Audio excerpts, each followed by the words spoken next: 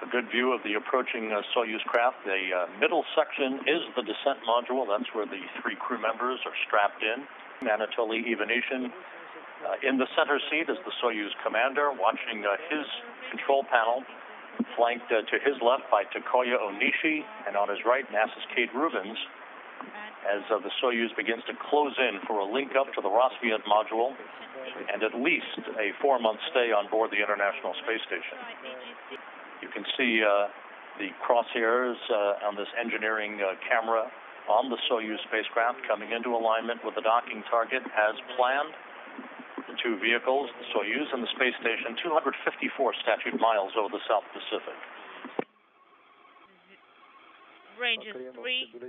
The roll has stabilized. There is no roll now. There is no roll deviation. We're approaching really nicely. Okay, we see it on the camera. We are standing by for contact.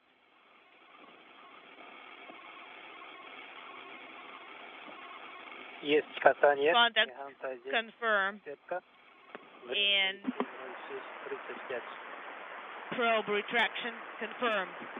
Docking confirmed.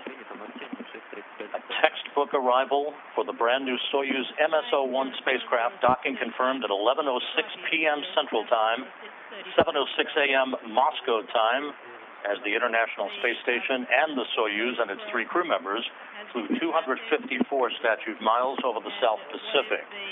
3 new crew members have arrived at the International Space Station after a perfect shakedown mission for this upgraded Soyuz vehicle.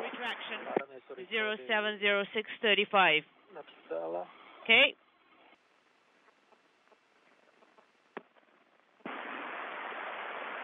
And the hatch now opening to the Soyuz MS-01 spacecraft and the arrival of 3 new crew members on the International Space Station.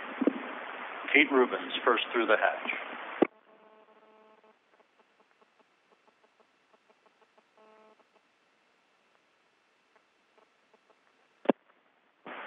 Takuya Onishi looking hale and hearty as he's greeted by his new crewmates.